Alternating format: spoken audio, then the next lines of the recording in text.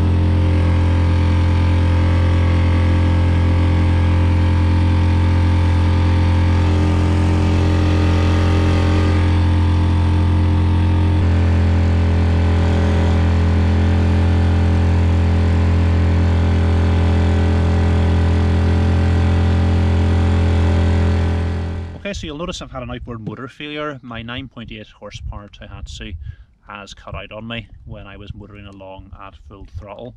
It was quite difficult to get started today, and in fact the last day I had it out I had very similar problems with it.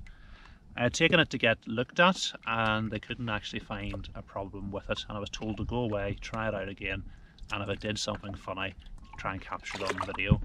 So I've managed to get this on the video today, and I'm going to have to take it obviously back in to get looked at. But this is a really good advertisement of why you should have a second outboard motor in your boat. My previous 6 horsepower Yamaha failed on me as well at one point, and I made a separate video on the reason for that and how it could easily have been fixed out on the water if you knew what the problem was. And I was able to get it hauled into the boat without any problem, get the 2.5 horsepower on the back, and I got myself back in that day without any difficulty. I was a bit worried, could I actually haul this 9.8 horsepower motor into the boat, but actually it was okay to get in today, so I was happy enough with that. The other thing that worked really well, obviously I keep this 2.5 horsepower outboard motor empty because I don't want to leave stale fuel in it when I rarely use the motor. So the jiggle siphon that I got worked very well. The only trick is you have to lift the pump up and then get the fuel to flow, and I've never worked out how to stop it very well, but it's done the job and filled the tank up for me today. So I'm about 3 miles offshore. You can see South Rocks Lighthouse behind me. I'm going to do a little bit of fishing, see maybe only for about an hour today, because it's going to be a long trip back in. It's going to take me at least half an hour to get in, and the weather's not quite as nice as it was when I was coming out. It was lovely and sunny.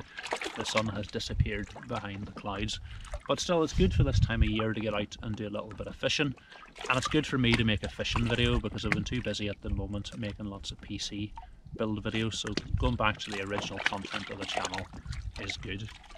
Still planning to get out over the winter. If I get this motor fixed and get a good day, I'll definitely be out doing a bit of fishing, and I'll try and capture it on video.